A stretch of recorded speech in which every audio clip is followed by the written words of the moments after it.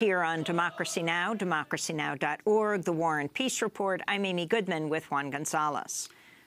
We turn now to a new film that looks at what happened in 1944 when a 24-year-old black mother and sharecropper was gang raped in Alabama and refused to be silenced. This is a clip from the trailer of the documentary The Rape of Recy Taylor. Saw the car pull up behind me, some white boys.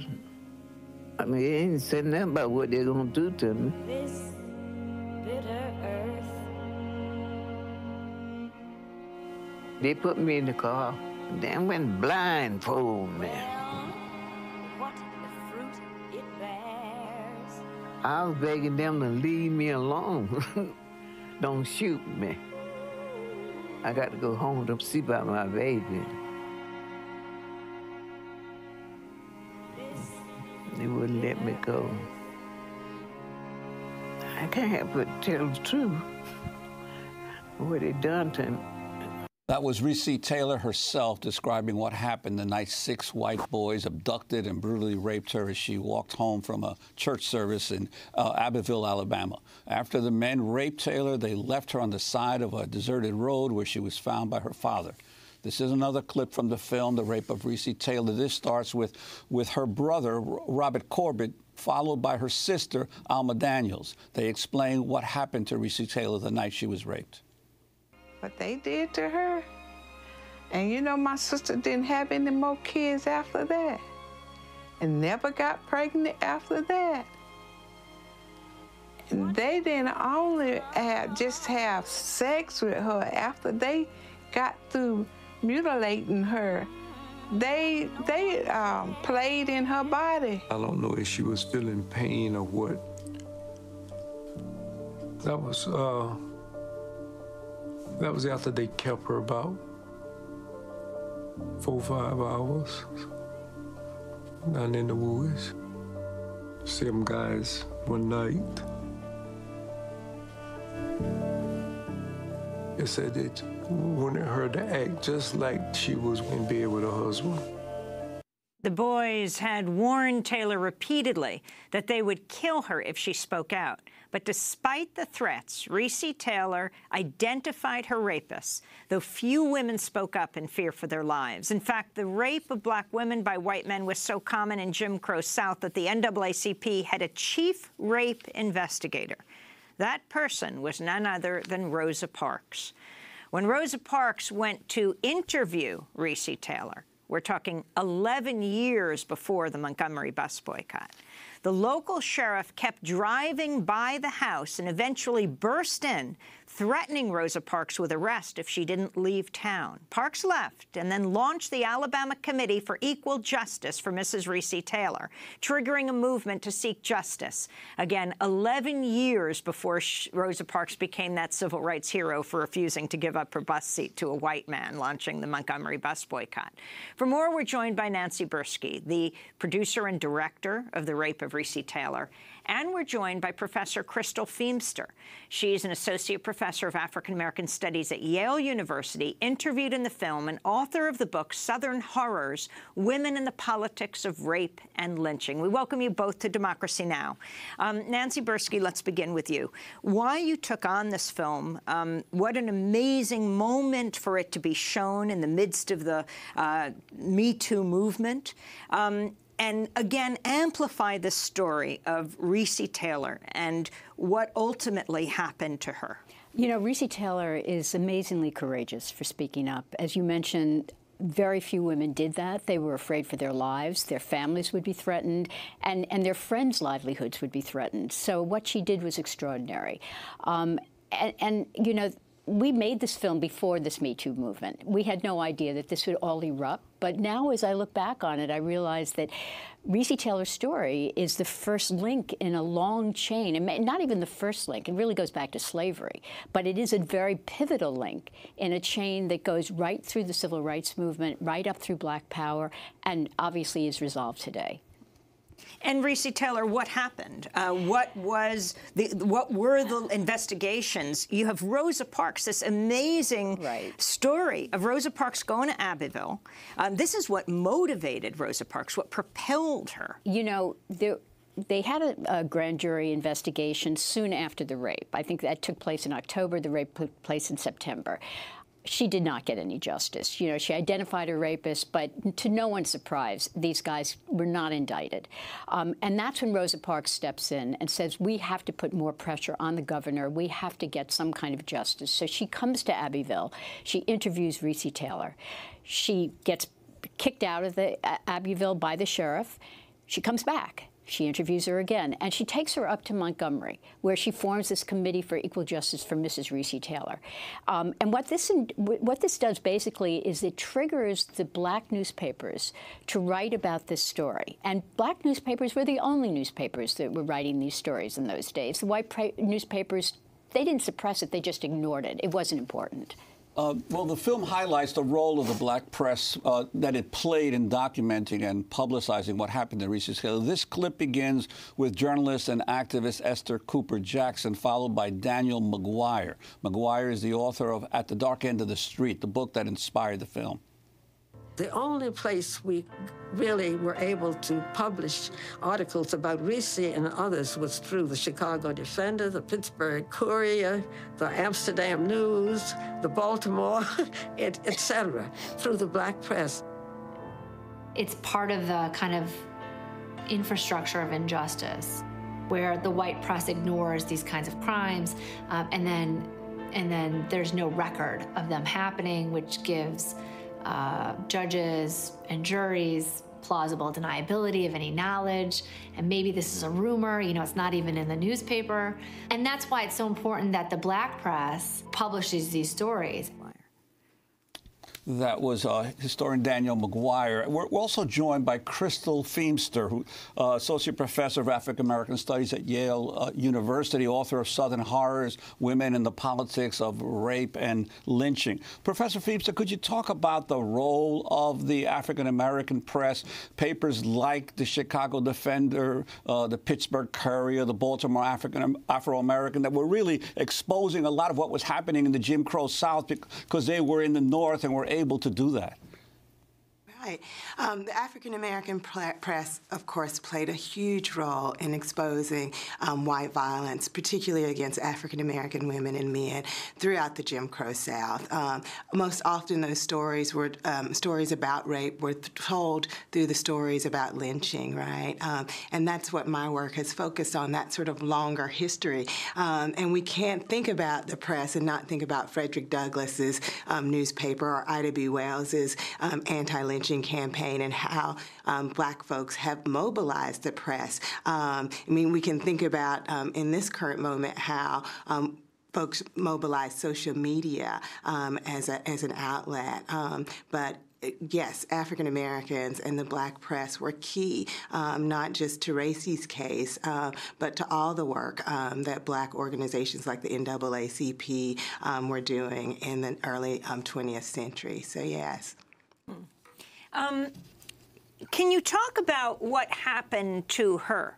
What happened to Recy Taylor? The astonishing fearlessness after she's raped, and they tell her, we will kill you unless you promise not to say a word. She immediately spoke out. And talk about the investigations that led to over the decades. This story haunted Alabama for decades. And then what happened in 2011 in the Alabama state legislature? Right. So much of what we know about Recy Taylor and her case comes from Danielle McGuire's research for The Dark End of the Street, and also from what Robert Corbett tells us, what Recy continues to tell us and continues to testify about even today, and we get to hear her voice in Nancy's beautiful film. But we know that Recy comes home. We know that she tells her husband, her father, what happens to her. She goes before 2 grand juries, right, to testify and identify the young boys who gang raped her that night. As we know, Esther Cooper comes in and does an investigation. There's a letter writing campaign, right? There are unions that organize, as we've already mentioned. The black press picks up the story, and it's there that the story moves. It becomes not just a national story, but an international story, right? right? And the campaign for Recy continues, right? But ultimately, after those 2 grand juries refused to indict on behalf of Recy's case, as Danielle McGuire's work reveals, is that the movement moves on in some ways. And that's not to say that they're no longer invested in investigating rape cases of Black women, but the cases keep coming. There are new cases every day of Black women being assaulted by white men. And so they take on new cases and they try to push those cases forward. And Recy, goes back to her life and her family and continues to live, but has a hard life. We know that her daughter dies in a tragic car accident. We know that her marriage falls apart, but she continues to live her life and to speak out about what happened to her. She never shies away from that story or backs down. And I think she says it eloquently in the film that she had to speak the truth about what happened to her. And just because there wasn't justice in the case, she wasn't silenced. And many women who spoke up after her refused to be silenced. I think there is a long tradition of Black women speaking to sexual assault and sexual violence, even when justice isn't an option. Well, Nancy Bursky, in the film, you also include a letter from Rosa Parks where she talks about her an attempted rape against her by someone in 1931, much earlier. Correct. She is a nanny. In a white home, and of course, this happened frequently to nannies where, the caretaker, she was the caretaker. So she is approached by a person in the neighborhood, and she persuades him not to rape her. This is what's extraordinary. She actually talks him out of it. And that letter reflects her ideology and what she basically says to him. Let's go to that letter. Rosa Parks herself, the man whom she called Mr. Charlie, had come into the house where she worked while the family was out for the evening. He has a drink, puts his hand on her waist, propositions her. This is the film. I knew that no matter what happened, I would never yield to this white man's bestiality. I was ready and willing to die, but give any consent. Never. So that's Parks, who goes on to write, if he wanted to kill me and rape a dead body, he was welcome, but he would have to kill me first. It's extraordinary when you think that even she didn't speak up immediately. This letter is written years after that incident took place, and she used it as an essay to convey what had happened to her to many more people and ideally empower other people to speak up finally. But that's an example to me of how difficult it was to speak up in those days. One of the reasons that we know so little about this entire, what I consider an epic history, is that the few women who spoke up, if they did speak up, it was often not reported.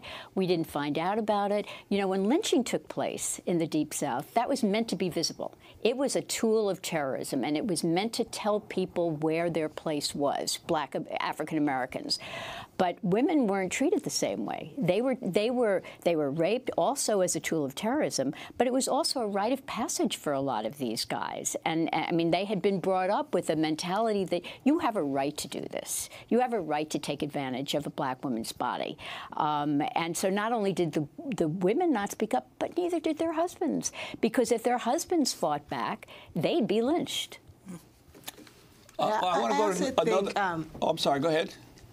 No, I was going to say that I also think that, what Rosa Parks' letter reveals, and I think what the film reveals, and the sort of longer history of sexual violence against Black women reveals, is that while Black women may not have had a public platform in which to speak out and to have an audience, that Black women resisted sexual assault, and the way that they spoke out often was in their behavior, in the way that they fought back, and that we see that resilience and that outspokenness in Rosa Parks' words to Mr. Charlie, right? And I think that that's where historians find a wealth of sources, right, around how Black women protested, because they didn't have traditional outlets, the white press, right, or an audience that was favorable or interested in sexual assault and violence against Black women.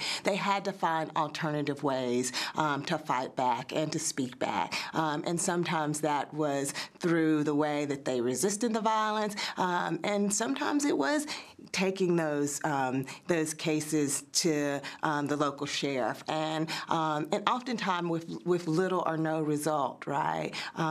So I think there may be a way to kind of think about the sort of spectrum in which, in ways that women do speak out, even though it doesn't sort of fit how we think women should be speaking out in kind of this Me Too moment, because I think we all know that these things happen, right? And that there is a silence, but there is a way that that silence often speaks volume.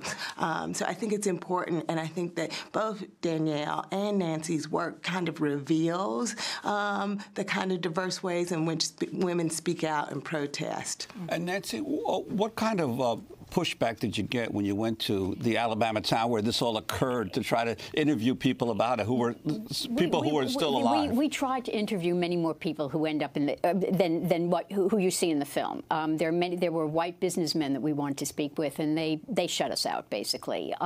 You see in the film a few relatives of the rapists who speak to us, and frankly, I was surprised they did. I think that on some level they're in some kind of denial because they use euphemisms to talk about what their brothers had done. So I'm not sure they quite, either they don't accept what they did or they don't know how to talk about it. But in terms of the African Americans, they were more than happy to speak, and I just want to draw attention to the incredible courage of Robert Corbett, the brother of Recy Taylor, who has made it his mission to expose this story even today. And what happened in the Alabama legislature in 2011? They issue an apology. And that's it. That's it. And you know, the Corbett family, Corbett and Taylors, they believe that's a little too late, but they will accept it. I mean, there's a tremendous amount of dignity in that family, and they will continue speaking of this. They will continue sending this message that this kind of thing should not happen. One of the things that's really important to know is that no one felt any shame. Recy Taylor felt no shame. There was no reason to. She knew there was a legacy to this kind of behavior. And she is alive today. And she is alive Recy today. Taylor in Alabama. I want to thank Nancy Bursky, director and producer of The Rape of Recy Taylor, and Crystal Feemster, associate professor of African American Studies at Yale University, author of Southern Horrors: Women in the Politics of Rape and Lynching. And we'll end again on the headline that came out this week. Tarana Burke, the woman who founded the Me Too movement, will be ringing in the new year in New York. She'll be there at midnight as a woman who has spoken out. Democracy Now! Is produced by Renee Feltz, Dina Guzder, Nermeen Sheikh, Carla Wills, Laura Gottesdiener, Sam Alkoff, John Hamilton. I'm Amy Goodman with Juan Gonzalez.